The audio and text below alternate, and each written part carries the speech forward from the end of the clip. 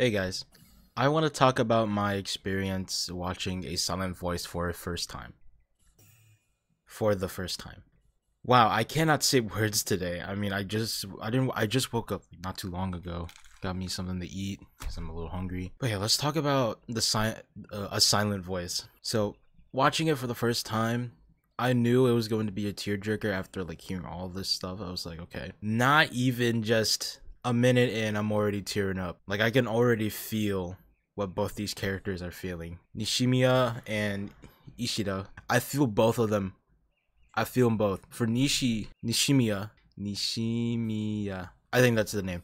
But I was once at the receiving end of bullying once. I don't remember exactly what it was, but I remember being at the receiving end of the bullying, and it hit hard for me to see. But I was also kind of the bully, like Ishida. I feel for both the characters since I both had those kind of experiences before. And the camera work, the music, it's really good. It tells a very interesting story, and I would like to say that was a plot twist for me. Is that like Ishida grew up and he wanted to kill himself at the start because he was selling all his stuff. The only thing he had was a calendar. I think those sheet cover like the door covers that you see in hospitals that you slide over. It's just like a sheet and a small table. I think there was a small table, but he was considering killing himself. The plot twist was that Nishimiya was gonna kill herself, even though it was more like appears as a dramatic irony, as Ishida doesn't know that she wants to kill herself.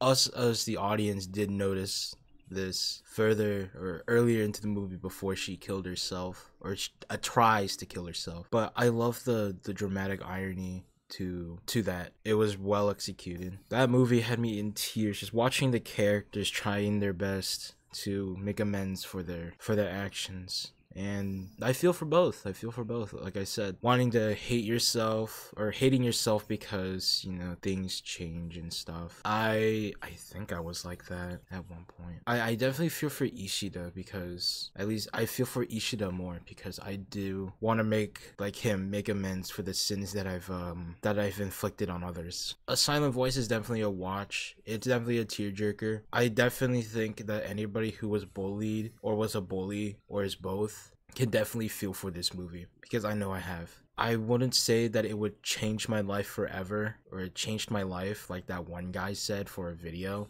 but it was definitely moving. It definitely gives you perspective on both sides of the spectrum when it comes to the bully and the victim of the bullying, and it also gives you a different perspective to how you should treat others.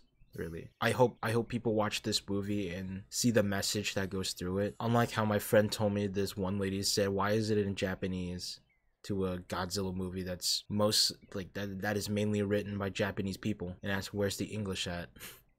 Like, that's ridiculous. Some people are so ridiculous with that shit. But anyway, that'll be my thoughts, I guess, or kind of initial thoughts of the movie. I'm not gonna go into a Silent Voice deep dive because I'm not a movie critic. Plus, I don't even know half the shit I'm saying, but I know what I'm saying right now is very, I don't know if it's not planned at all. I know that for sure, but I know it's genuine and actually thought out through a bit of time. But yeah, I'll see you guys in the next video, and you're gonna see my first Sunday exclusive or a weekly video for Sunday, but I don't think it's gonna be a weekly unless I get more comments and stuff like that, so, and more subscribers. So just talk about some stuff that happened for ever since the channel started, I guess, for the first video. And yeah, I'll see you guys in the next video.